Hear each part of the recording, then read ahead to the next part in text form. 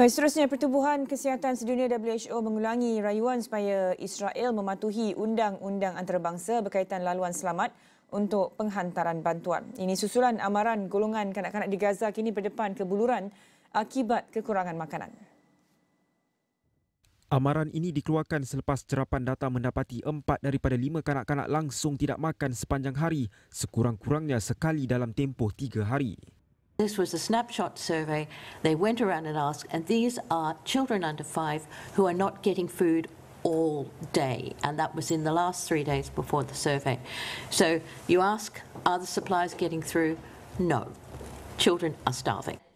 Menurut jurucakap WHO Dr. Margaret Harris, 95% kanak-kanak berusia 6 ke 23 bulan hanya makan dari 2 atau kurang hidangan daripada kumpulan makanan sehari.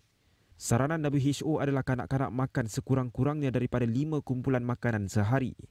We continue to insist that Israeli authorities' obligation under the law to facilitate delivery of aid does not stop at the border. It does not stop when you drop off just a few meters across the border and then drive away and then leave it to humanitarians to drive through active combat zones, which they cannot do, to pick it up.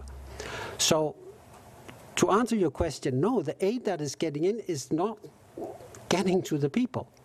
Minggu ini, Pejabat Koordinasi Bantuan PBB OCHA mengumumkan sejak Januari, lebih 93,400 kanak-kanak di bawah usia 5 tahun mengalami masalah kekurangan zat.